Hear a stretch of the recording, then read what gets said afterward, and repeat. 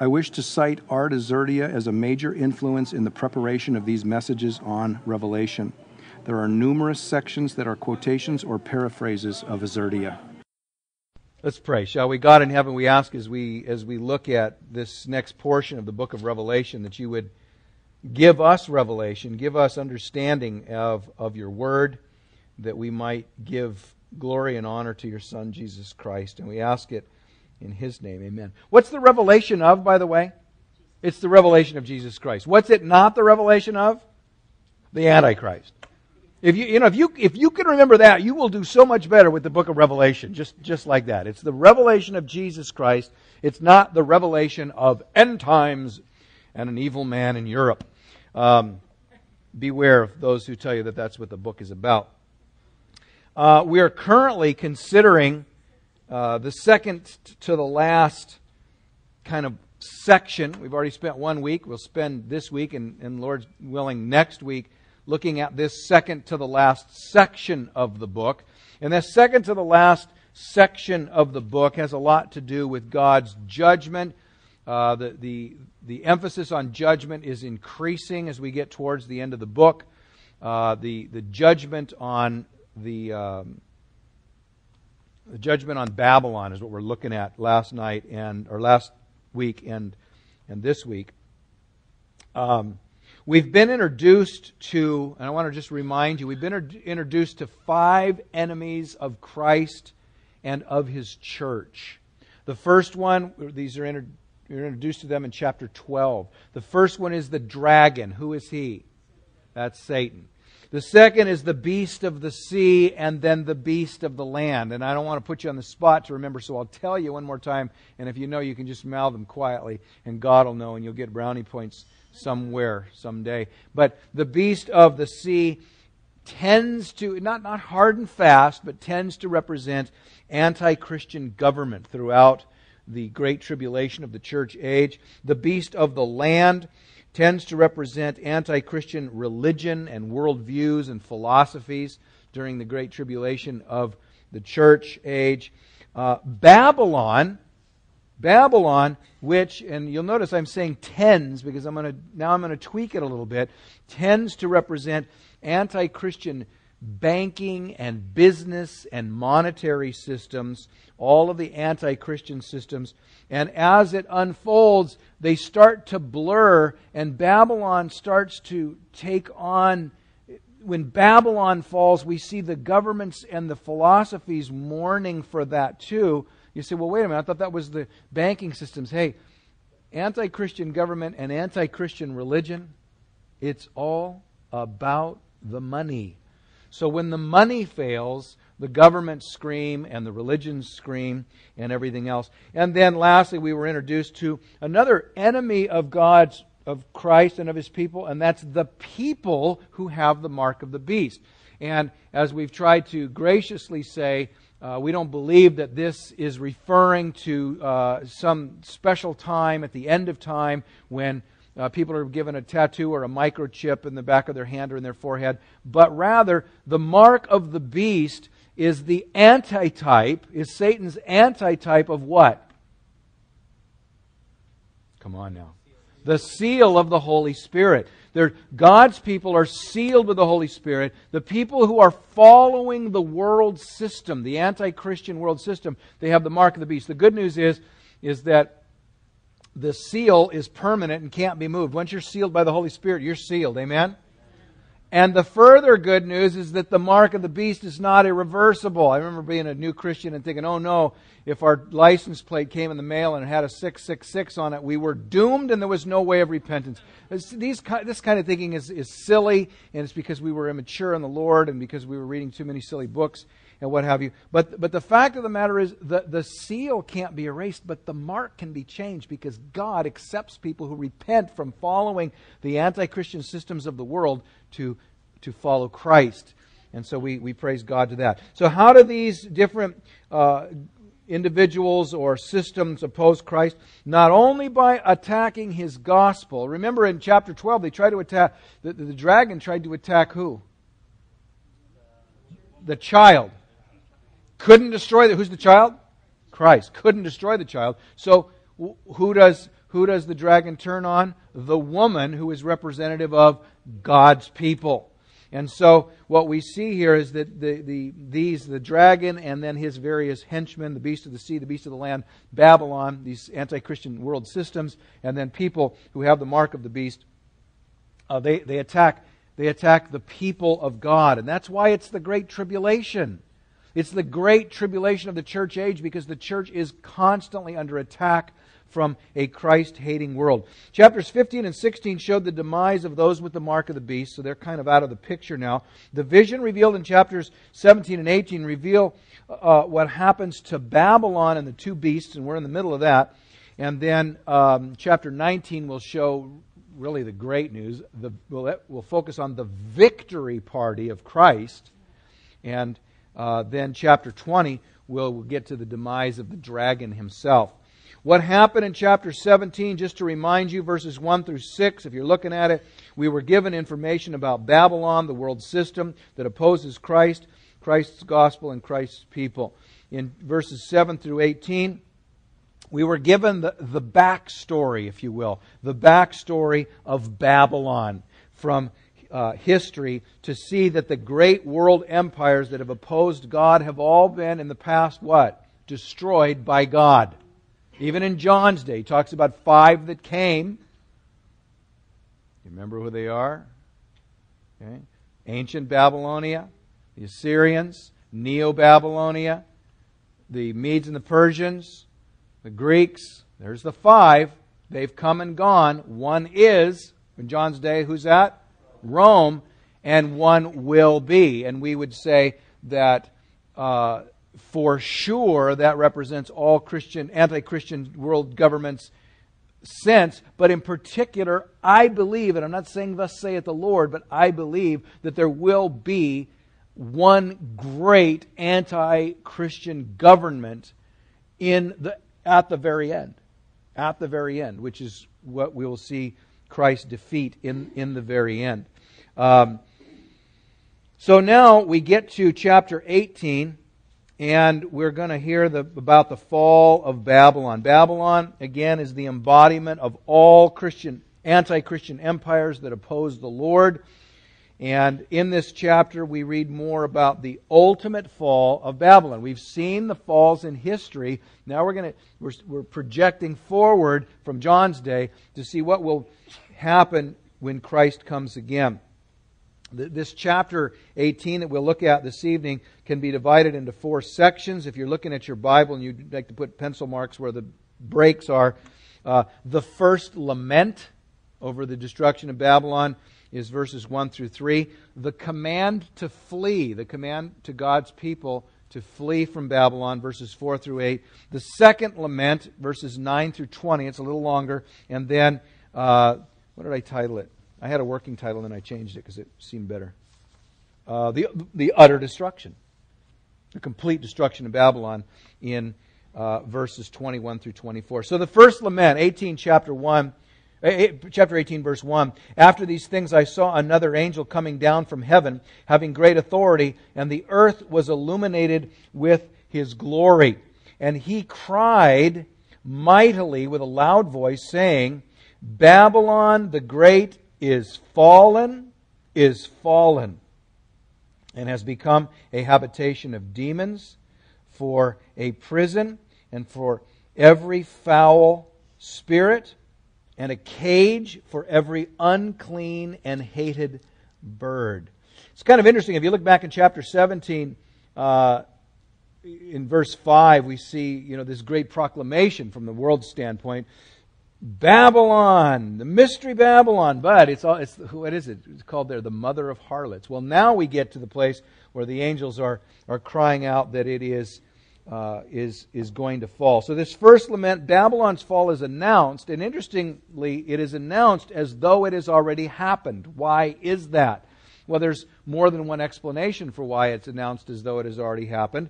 First of all, it has already happened numerous times. If we believe, which I do, that Babylon is representative of all anti-Christian governments throughout and empires throughout history, and as we read in the last chapter, 5 of those that have opposed God have already fallen in John's day.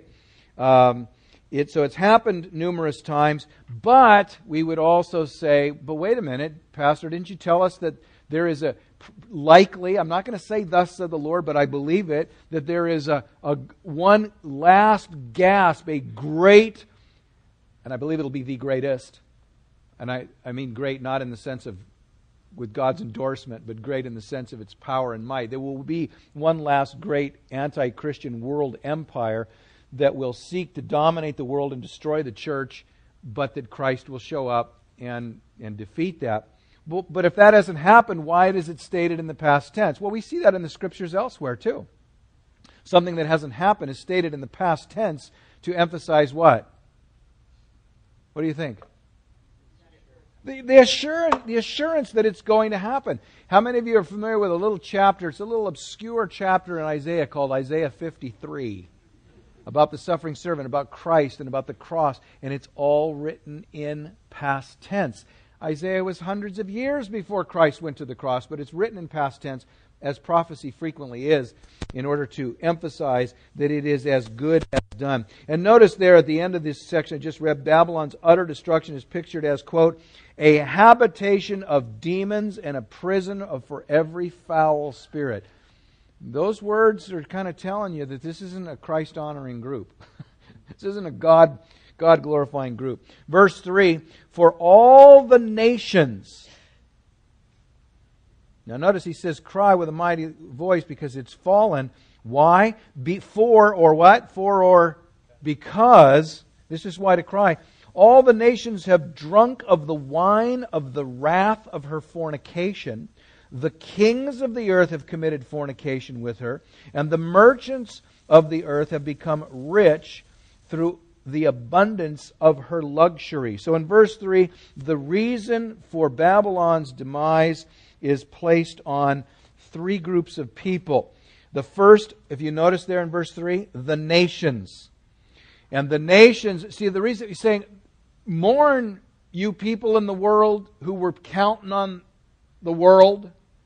Mourn you people in the world who are counting on this anti-Christian world system to be your Savior. Mourn because it didn't work. Instead of this spiritual lover, and again we talk about this thing, the nations have drunk the wine of the wrath of her fornication. There's a lot of really descriptive words in there. The world has been, the nations, the godless in the world, it's as though they've been inebriated, intoxicated with the world system and the promises of the world systems. And what does it bring about? Wrath. And then the term fornication, there again, always speaking, not in Revelation, not so much speaking of physical sexual sin, but of spiritual adultery, spiritual unfaithfulness to God. It goes, mourn because the nations have drunk of the wine of the wrath of her fornication. The second group of people mentioned, who is it there in verse 3?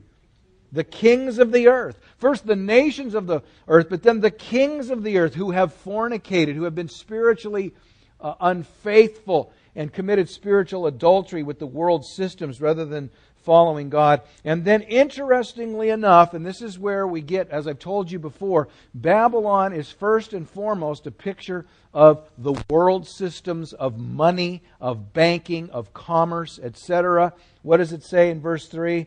It says, and the merchants of the earth. The merchants of the earth have become rich through the abundance of her luxury. So mourn because the merchants of the earth who have enriched themselves through the abundance of her luxury. Hey, when Babylon goes down, that pulls the plug on your whole plan. Pulls the plug on the whole plan.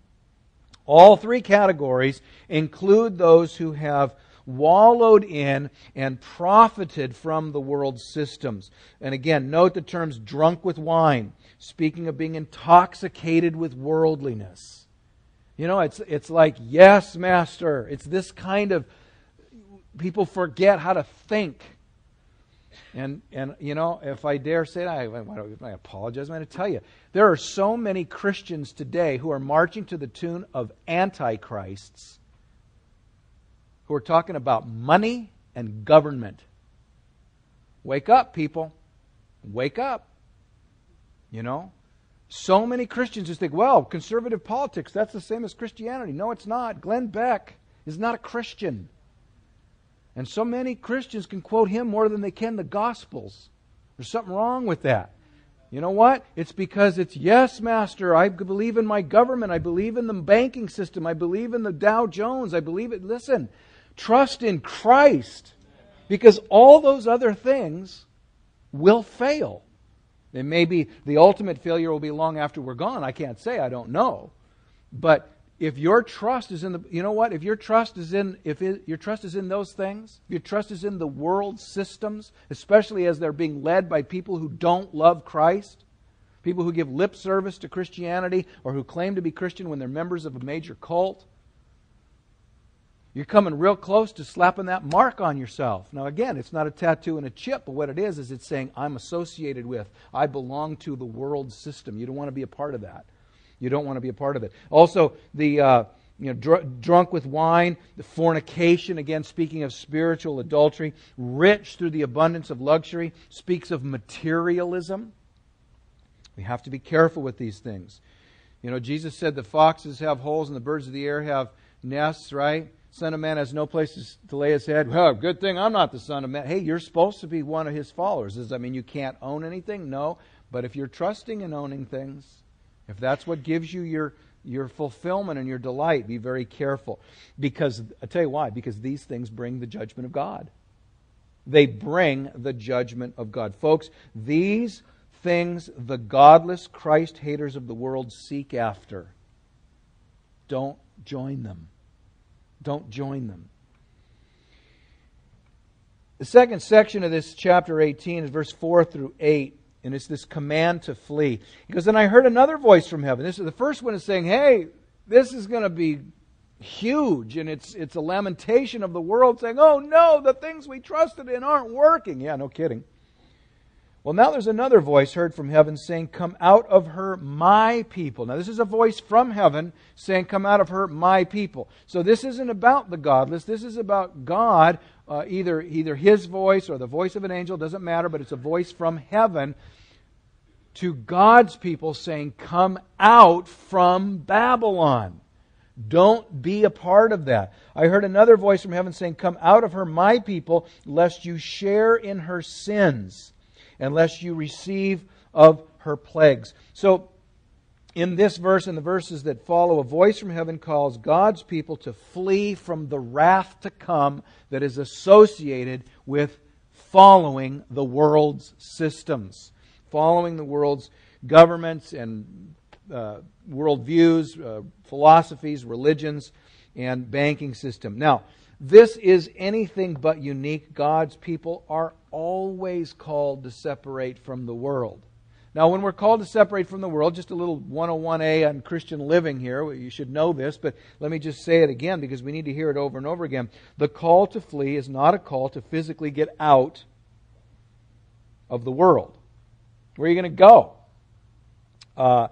It's virtually impossible to get out of the world and out of having any experience with God's judgment if you happen to be there when God's pouring out His wrath. Because, folks, again, another myth that some Christians believe that, the righteous don't suffer. And that's why this whole idea, and please forgive me, I don't mean to put anybody down, but this whole idea that the church is going to be somehow taken out of the world, it's not true. It's just not true. There's no promise in Scripture that says God's people on this planet are exempted from suffering. When the world is being judged, if there's Christians in the world, Christians will... Is anybody here reading the book of Daniel? You notice how God just, the people and the righteous people in Jerusalem were just spared, right? No. I don't want to get too graphic here, but do you remember, Daniel was one of the cream of the crop of the Jewish nation. He was taken to Babylon when, by God's hand, Babylon was used as the rod of discipline on unfaithful Judah, the nation of Judah. You remember what his job was and who his boss was? What was that guy? He was the prince of the eunuchs. Don't tell me the righteous don't suffer with the ungodly.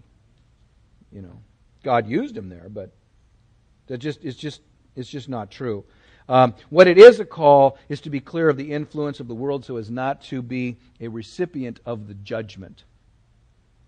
Jesus in John 17, verse 14 through 18 tells us to be in the world, but not of the world. He specifically prays to the Father, I do not pray that you should take them out of the world. I don't know what you're going to do with that. We cannot be out of the world, or else how are we going to evangelize and be preservatives in the world? But 1 John 2 says, do not what? Love the world. You know, that's so slippery, that's so elusive, because we could say, well, I don't love the world. Say, you know, you don't love the world because you don't jump up and down and say, I love the world. But, you know, you and I, as believers, we need to check ourselves. You know, the way to find out what you love is to find out what you invest yourself in, what you give yourself to. You know, are you as excited about the things of the Lord as you get about what's going on in the world? You know, again, forgive me, but it just seems like it's sad to me that more Christians are more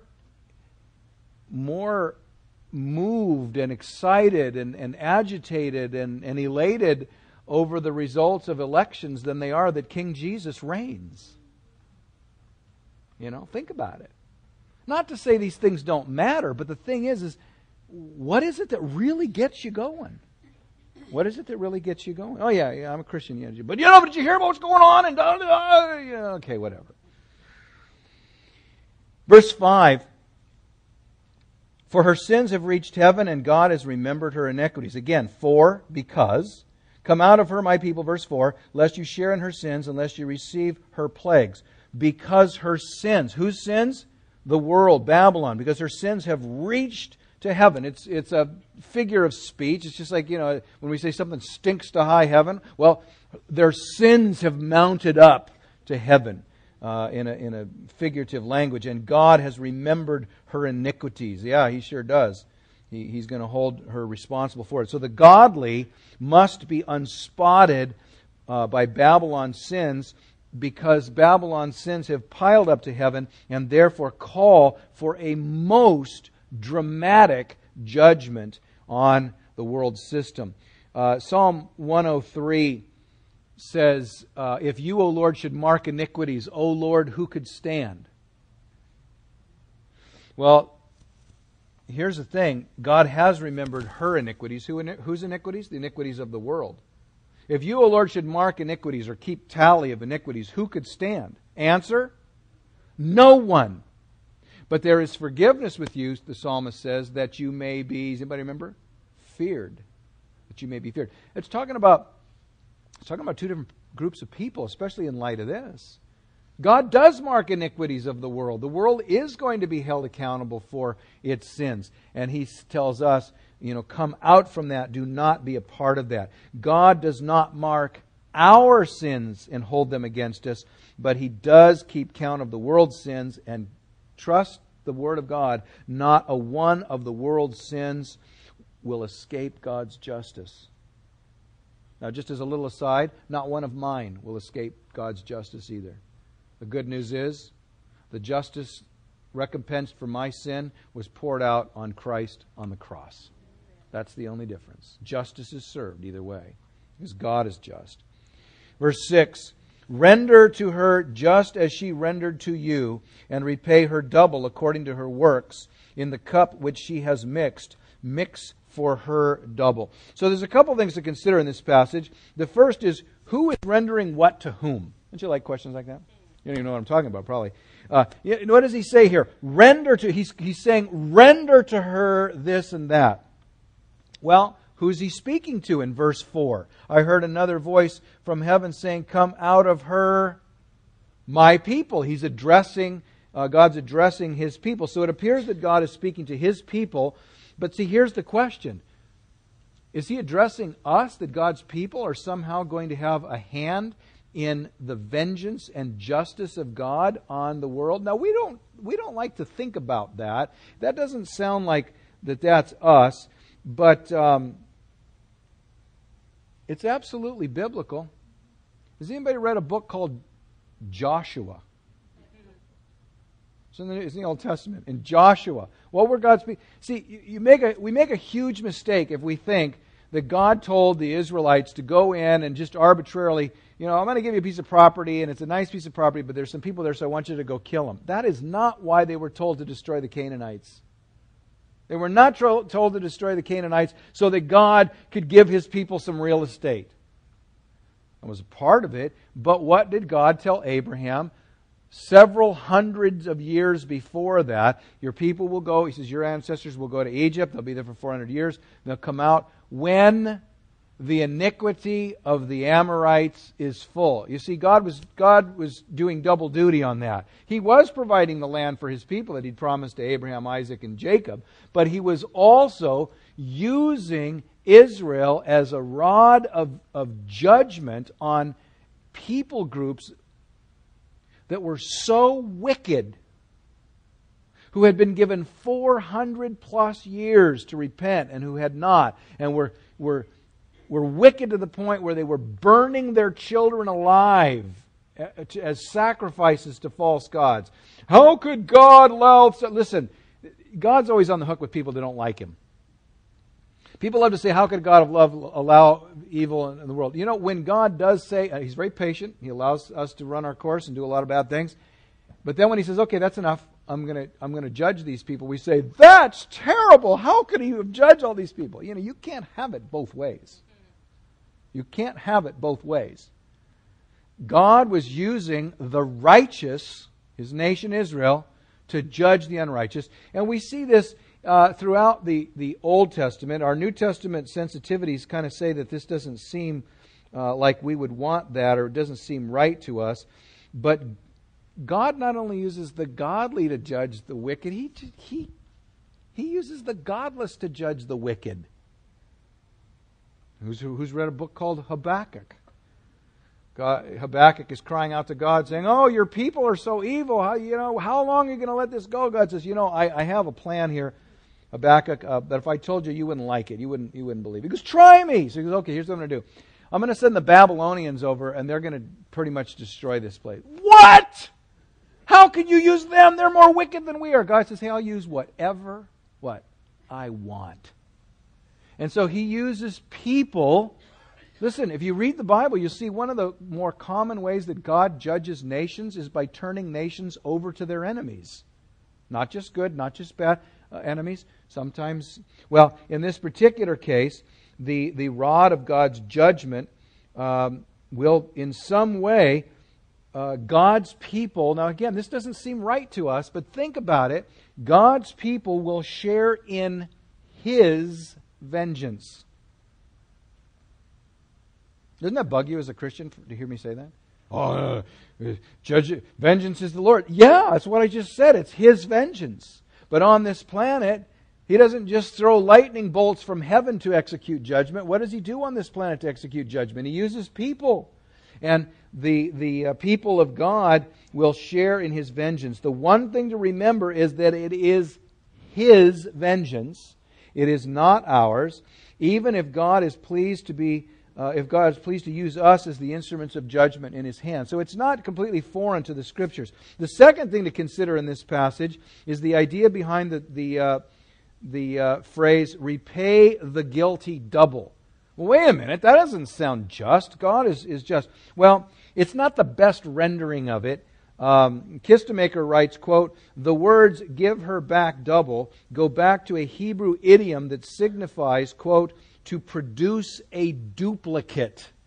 It doesn't mean if you've done 4, we're going to pay you back with 8. The double means what you've done, we're going to do the same.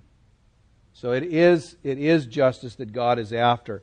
He goes on to say the idiom ought not to be translated literally. Therefore, the translation in English, to give the full sense, would be better to say, quote, give her the very equivalent according to her works, that is, pay her back in kind. And of course, that is justice, and that's what God does. Verse 7, in the measure that she glorified herself and lived luxury. Who are we talking about? The world, Babylon. In the measure that she glorified herself and lived luxuriously, in the same measure give her torment and sorrow. For she says in her heart, I sit as a queen, and I am no widow, and I will not see sorrow. You know, we live in a day and age where we are so, in our society particularly, we are so, for the most part, so insulated from suffering and pain. We don't, you know, we just assume that everything that's painful has got to be bad. Not necessarily. Not necessarily. I mean, besides the obvious, if you have no pain in your body, so, I wish you never felt pain. Yeah, well, you'll be a mess if you don't feel pain, because you'll bump your head and not know it and bleed to death before you realize. I mean, I'm exaggerating, but you see what I'm saying? Pain is a good thing. Pain tells us something's wrong. This verse 7 is just talking about the severity of God's wrath. In the same way that the world sought luxury, God is going to give her the opposite. To the same measure that she sought luxury, God will give her the same measure of judgment. It reminds me a little bit of the story of Lazarus and the rich man. Remember when God said to Lazarus, He goes, or the rich man, He says, you lived in luxury and you had everything. Meanwhile, this poor guy over here was suffering, Now you are having torment in an equal opposite measure to his delight now, equal to his torment then, and equal opposite to his delight now, and back and forth. So God says, yeah, you want to know what... By the way, this is another reason, and again, with all due respect to those who say, well, I don't believe that hell is an eternal place. Well, okay, well, you disagree with God, so good luck. But if heaven is complete bliss for eternity with God, hell is complete torment at God's hand. It's just they're the opposites. They're not. You can't have it both ways. In verse 8 it says, therefore her plagues will come. In one day, death and mourning and famine, and she will be utterly burned with fire, for strong is the Lord God who judges her. So in verse 8, three things I want you to notice. Number one, judgment will come in 1 hour. It doesn't mean it's going to happen in 60 minutes. It means it's going to happen swiftly. It means Babylon's going along thinking everything's fine, and all of a sudden, boom, somebody pulls the rug out. When it comes, it's going to come swiftly. It doesn't come right away because God is so patient. God is so kind. He's patient and kind, but when it's time, it's time. The second thing to notice from verse 8 is that judgment will be severe. They'll come in 1 day, 1 hour, quickly, death, mourning, and she will be utterly burned with fire. So it's going to be very, very severe. The reason, and this is the third thing to notice from verse 8, who's the judge? God. God doesn't do anything halfway. God doesn't do anything halfway. He does it all out because He's God. And God is the judge, and God is strong. Now, the third section of this chapter, the longest section, verse 9 through verse 20, begins the second lament. So we had the first lament saying, this is all coming and it's going to be terrible. Then we hear this call, come out from her, my people. You come out from her and you will be a part of my hand of vengeance on her. You'll be an instrument of my judgment. Exactly how that works out, I don't know, but that's what he says. But now we have a second lament. And this second lament reveals two groups of people who mourn and who lament the destruction of Babylon. Now again, remember, Babylon is a system that transcends any particular spot on the timeline. We know that because it's been happening in the Old Testament times and on up through New Testament times. It's not any particular time or any particular nation, although Babylon is manifested at certain points. It's punctuated with really over-the-top anti-Christian world empires, as we've seen from history, and as I said, one which I believe will be coming. Who are the two groups that mourn the destruction of Babylon? Well, the first group, verse 9 and 10, and the kings of the earth who committed fornication and lived luxuriously with her, with Babylon, will weep and lament for her when they see the smoke of her burning, standing at a distance for fear of her torment, saying, Alas, alas, the great city Babylon. Remember, the one that we loved, that mighty city. For in 1 hour your judgment has come. It's the same concept of the 1 day and the 1 hour. So, the first group that laments the destruction of Babylon will be the kings of the earth who committed spiritual fornication and who lived in luxury with the Babylonian anti-Christian system. The powerful who committed spiritual fornication by doing what? By worshiping at the altar of power and of luxury. Now you and I may not feel very much like we live in luxury, or excuse me, in a lot of power. But for the most part, again, we are so unaware. It's the water we swim in, so we don't realize it. We live in luxury. Even those in lower middle class live in luxury that people throughout history never dreamed of, with the possible exception of a few punctuated people like the Caesars and like Nebuchadnezzar and other, but it's common now. I mean, now I'm not saying that having nice things is wrong. Don't read into what I'm saying. But the difference is what is our heart attachment to these things? See, spiritual fornication by worshiping at the altar of luxury. And I was really bummed when we bought our last new car.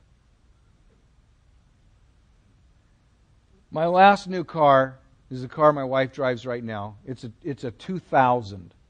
We bought it a year and a half ago or two. That to us is a new car. It's like 8 years old. We have a system, I won't go into it, but I tell you, if you buy cars that old people like, you can use cars that old people like, you can get cars that are old that hardly have any miles on them. And that's what we do. And cars that old people like are Buicks. I was so bummed when I got it home and realized that the little things that open the door, even though I thought they did, they don't automatically adjust the seats. Every time I get in the car, I've got to like contort myself to get in there because the little thing in my hand will not automatically adjust the seat. What a baby. Now I'm telling that on myself as a silly example, but the thing is how many things we just can't live without. Are we committing spiritual adultery at the altar of luxury? We got to be careful with these things. When it's over, the people who worship luxury, when it's all gone, they're going to be devastated. High expectations, high demands, when they're not met, bring about great lows. And that's why it says that they're going to be weeping and mourning. Big surprise, when your God fails, you weep and lament, not so much for her as for your loss. And that's what's happening when the kings of the earth, or those who insist on, in our day, living like kings, when the system doesn't come through. You know what? Your gold isn't going to help you. It's not going to help you. God paves the streets of heaven with that. It's just like it's asphalt. Am I saying don't try to be wise with your finances? I'm not saying that. It's where your heart is with this stuff. Am I so concerned? I can't even listen to most. I listen to certain Christian radio programs, but I have to turn off the ads on Christian radio because they are Babylonian worship. It's terrible. And it's in the church. Well, And again, the swiftness of the judgment. Once it's time, God is patient, but He's not forever. And then the second group, the first are the kings of the earth, and I would even say those who insist on living like kings. The second group, verse 11 through 19, who is that? He says, and the merchants of the earth. So here we are again. This is why we say Babylon is so closely associated with the monetary and banking and commerce systems of the earth. The merchants of the earth will weep and mourn when Babylon falls. Why? Because no one's buying my stuff anymore. The economy's bad. I better jump off a building. What does that tell you? And then in verse 12, it's interesting. Merchandise of gold and silver and precious stones and pearls, fine linen and purple and silk and scarlet, every kind of citron wood, every kind of object of ivory, every kind of object of most precious wood. And the way that the grammar here, it's not most precious wood, oh yeah, and things that are bronze and iron and marble, but it's most precious wood, most precious bronze, most precious iron, most precious marble, and cinnamon and incense, fragrant oil and frankincense, wine and oil, fine flour and wheat and cattle and sheep and horses and chariots and bodies and souls of men. This is the portfolio that's going to fall apart. Why do the merchants mourn?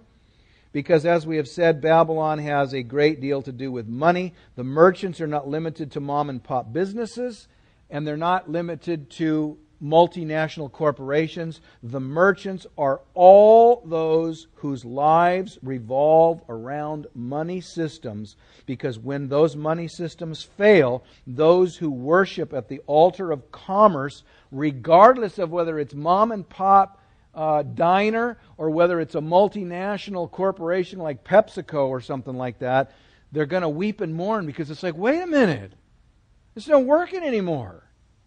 What are you trusting in that for? God could have told you that's not going to work. In fact, He did tell you it's not going to work. And like to say, verse 12 and 13, the list of the merchants is illustrative. It's not exhaustive. You say, oh, good, none of those are in my portfolio. This is, no, look at. It's illustrative. Let me just point out a couple of things about this list. Some commentators suggest that they are primarily luxury items, pointing out man's addiction to luxury, and that's true.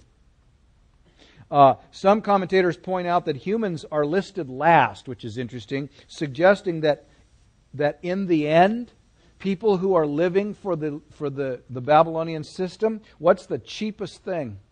People. The most expendable thing on the list are the souls and bodies of people. People have less value. Gosh, in our day and age, obviously it's the lunatic fringe, but I mean, some people think that pets are more valuable than human beings. That's blasphemy against God, because human beings are created in the image of God and animals aren't. Don't tell me I don't like animals. I do like animals. I think barbecue is one of the best things possible. But when people want to get a degree in like plant psychology and stuff, it's like, oh, brother.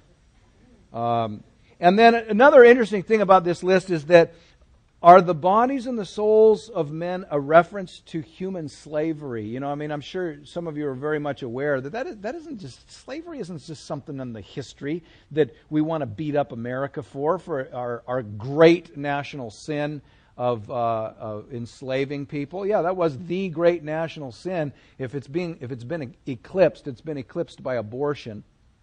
That's a bigger national sin, because those are just people just slaughtered. There's far more human beings that have been aborted than were ever enslaved in this nation. But don't think that slavery is just something out of history. There's slaves all over the world today, and in some of the worst possible ways. The human trafficking of human beings for sex and for things like that, it's terrible. And the thing that my thought was, is the bodies and souls of men a reference to the cheapness of life and human slavery? No doubt, but it doesn't stop there, because whether slaves or free men, those who treat people like beasts of burden, like a commodity or like a machine, instead of human beings created in the image of God, trust me, judgment is coming for those people. We live in a place in our economy, and I know some of you are the unfortunate recipients of this. We live in a place in our economy where business is perfectly happy in order to save money, to put you on salary, and to squeeze your life out of you. Now, I'm not saying there's, what are you going to do about it? I'm not even going to offer because I don't know what you're going to do about that. You're going to have to work that out. But we see companies, it used to be that companies cared about their employees. Not anymore, because employees are the cheapest thing. They're expensive to maintain, but that's why we don't care about the people, because we care more about the money. Because we can get more out of them. This is the Babylonian system, and we're living in it. And I'm not saying we're in the last hurrah. I don't know, but we are in a place where it's coming and reaching a crescendo. Whether it's the final crescendo, I don't know. Verse 14. And the fruit that your soul longed for has gone from you. Again, speaking of the people who loved Babylon, the kings of the earth and the merchants particularly, he says, the fruit that your soul longed for has gone from you. It didn't work out, did it? Wow. And all the things which are rich and splendid have gone from you, and you shall find them no more at all. Wow. People's love for and dependence upon profit reveals their hearts. This is why one of the worst, most damnable heresies that parades itself as Christianity is the health and wealth gospel. It's an absolute perversion of Christianity to say Jesus Christ died on the cross so you can be rich. That is one of the most horrible perversions of Christianity you're ever going to find. The things that you want, you're not going to find them. That's not what it's all about. Verse 15, the merchants of these things who became rich by her will stand at a distance for fear of her torment, weeping and wailing. It's like, oh, what's happening? What's happening? Saying, alas, alas, the great city that was clothed with fine linen, purple and scarlet, and adorned with gold and precious stones and pearls. Alas, alas, yeah, it's for sure, it's gone. It didn't work out, did it? And who is it that's lamenting? The merchants. And their lamentation is mixed with awe because they never believed the money system could fail. I'm optimistic about, I don't know, about like 3 different things. I don't remember what they are, but I can be optimistic. But you know what? When people just keep saying, don't worry, America's going to work, who said? Now, I am not anti-America, and I want America to pull out of this thing, and I want us to be strong, etc., etc., etc. Do not read into what I'm saying. But if your trust is that America can't fall, you're deluded.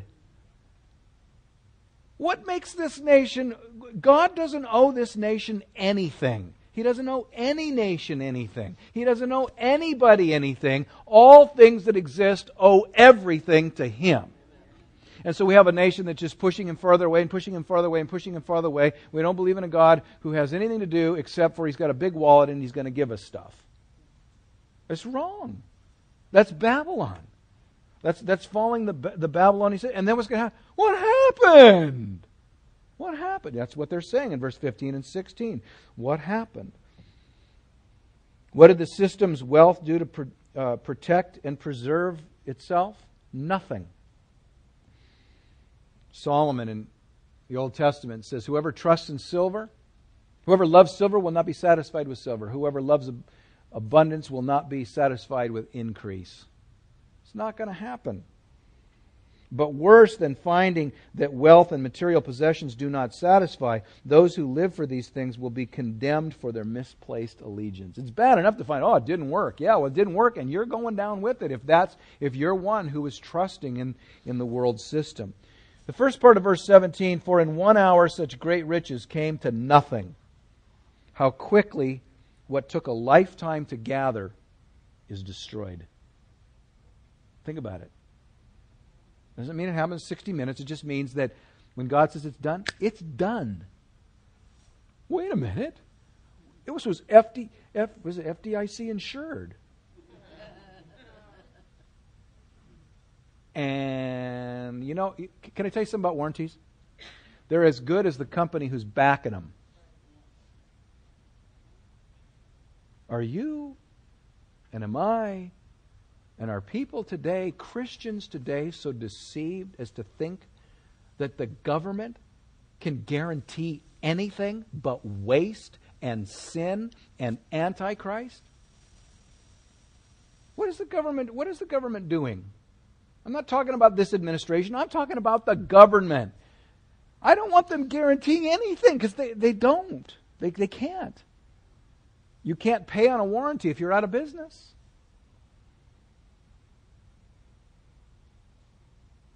But then, as you continue in verse 17, and every shipmaster, now it's interesting, we go from merchants to shipmasters, and every shipmaster, all who travel by ship, sailors, and as many as trade on the sea, stood at a distance and cried out when they saw the smoke of her burning, Babylon's burning, saying, what is like this great city? And they threw dust on their heads and cried out, weeping and wailing, and saying, alas, alas, that great city in which all who had ships on the sea became rich by her wealth, for in 1 hour she's made desolate. So it's kind of interesting here.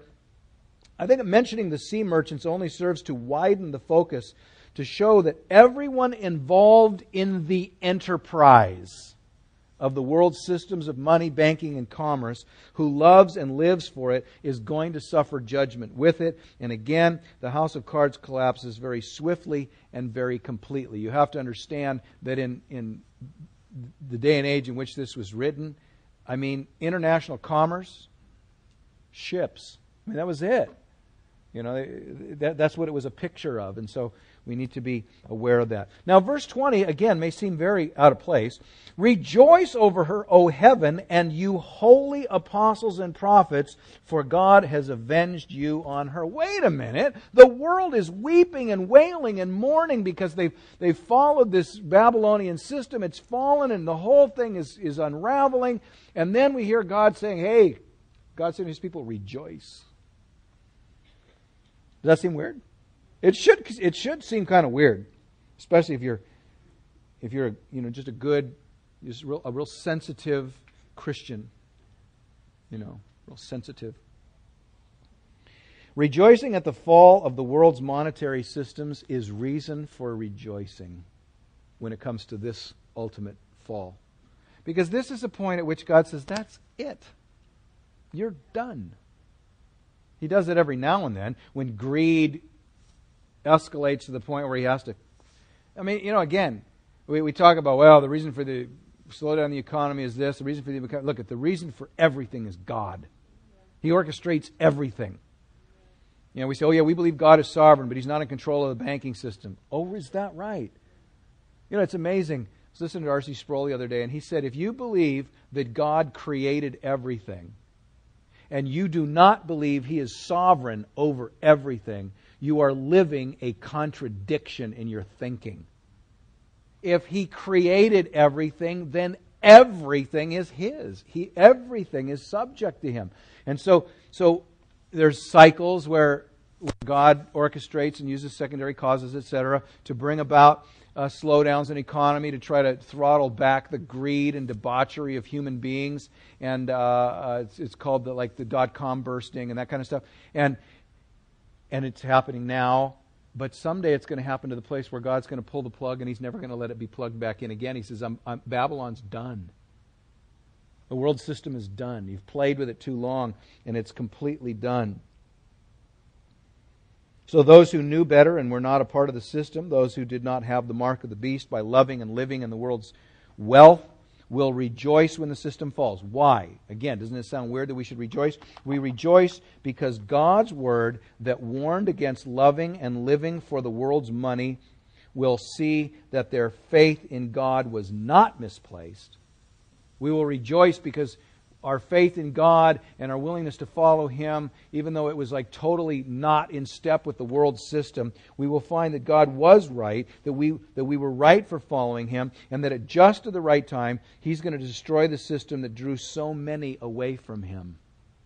It's His mercy to destroy everybody, because they're just propagating themselves into oblivion. The rejoicing of heaven is not malicious vindictiveness. It's not, by the way, this is not what it is. Oh, when those people burn, I want to watch. No. That's a hard problem that some people have. I'm not mentioning names, but could be, I don't know. But it's not malicious vindictiveness. It's for the glory and honor of God, who opposed the world systems all along and who warned us about the world systems. For so long, God appeared to be wrong in the eyes of the world. And we will rejoice when it's like, hey, you know what? He was right. And He does everything right. And those who opposed Him are now finding out in a big way. It'll be cause for rejoicing. Judgment will be cause for rejoicing. Well, the last section, we got to rush with this. The last section, verses 21 through 24, the utter and complete and total destruction and devastation of Babylon. Then, verse 21, a mighty angel took up a stone like a great millstone and threw it into the sea, saying, "Thus with violence the great city of Babylon shall be thrown down and shall not be found any more." Now, in fact, let me finish reading this. "The sound of harpists, musicians, flautists, the trumpeters shall not be heard in you any more. And no craftsman of any craft shall be found in you any more. And the sound of a millstone shall not be heard in you any more. And the light of a lamp shall not shine in you any more.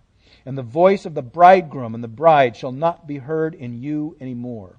For your merchants were great men of the earth. For by your sorcery, trickery, etc., all the nations were deceived," speaking of Babylon. "And in her was found the blood of the prophets and saints and of all who were slain on the earth." Now, did you notice, because I tried to emphasize this as I read it, did you notice a recurring phrase in this section? What does that recurring phrase tell us? This is absolute, eternal, final judgment. Will not be heard in you any more.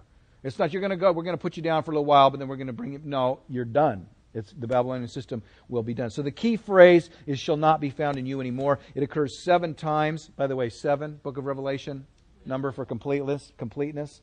Not only is the phrase speaking of completeness, but it is said 7 times, which talks about completeness. This phrase speaks of the finality, the eternality, and the irreversibility of God's judgment on Babylon. What is Babylon? Let me remind you again. The anti-Christian world systems of government, religion, and ultimately monetary and power systems.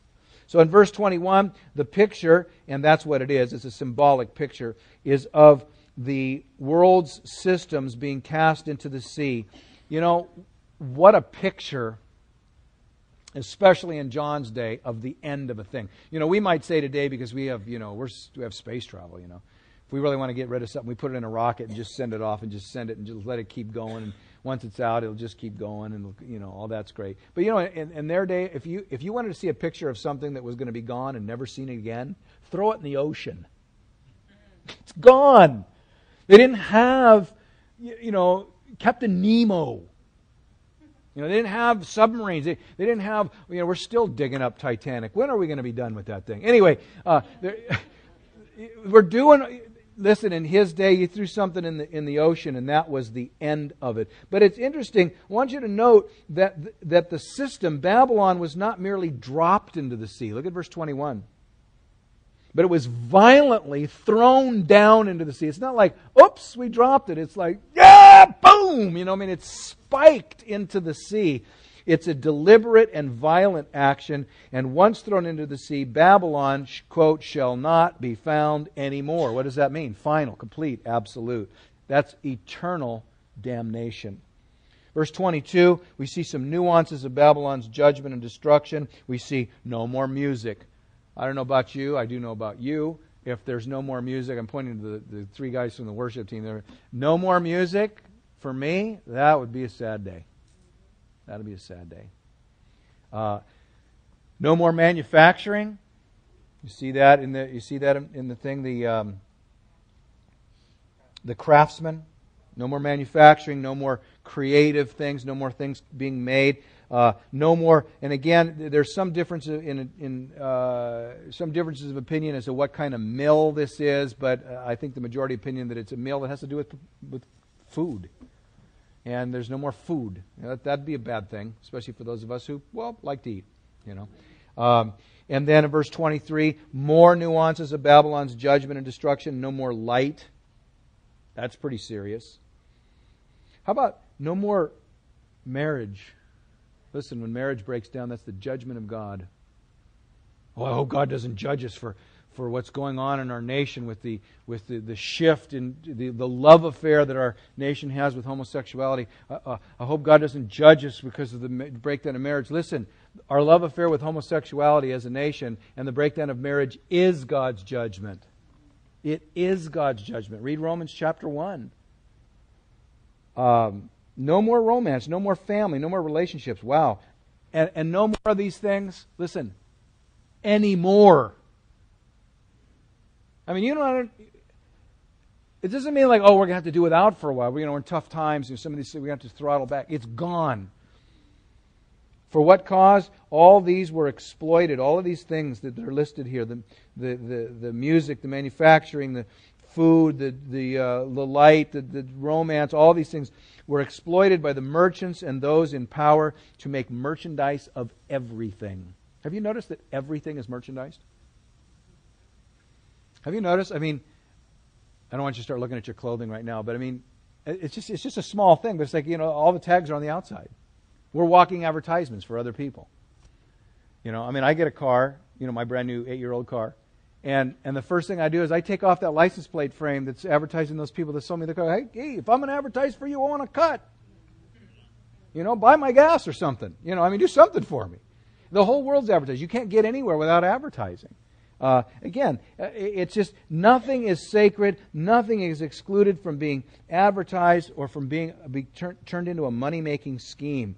And the world was deceived into believing that everything is about money, everything is about power, and the things that money and power can acquire.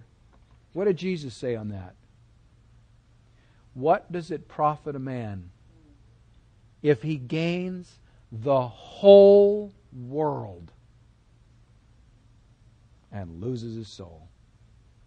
That's what this chapter's about. It's about the world thinking we've got it all and we don't need God. And go, oh, yes, you do. Because I'm coming.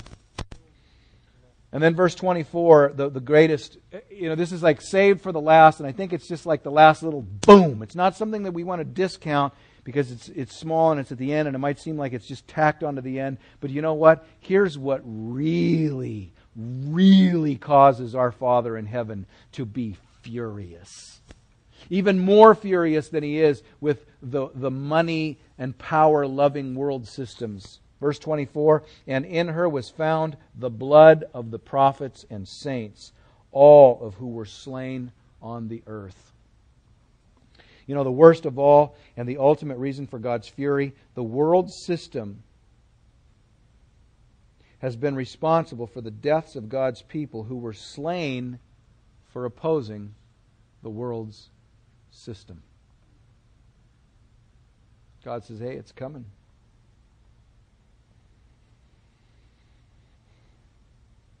Well, the last two chapters have been pretty heavy. Some really good news. Stick around for chapter 19 next week because we see the victory party of Jesus. Let's pray, shall we? Father, we ask that as we read of all these judgments, even though it seems it's bitter, it's dark, it's horrible, yet more than once in this chapter alone we are told that God's people should rejoice. That we should rejoice in God's judgment on those who oppose Him. Father, of course, our first desire is that people would not oppose Him, would repent and be saved. But those who will not, it is cause for rejoicing that God, that you will vindicate yourself and that you will show that you are right and that you are in control, and all of the great things that puny people have sought to do to make a name for ourselves. Ever since the building of that tower in Babel or Babylon, you will finally, once and for all, pull the plug so that opposition to you will never be heard anymore. And that's cause for rejoicing. And the reason we can know that it's going to happen, God, is you said so. And your Son is Lord. No one or nothing can alter your plans, God. So we rejoice that Jesus Christ is King. Amen.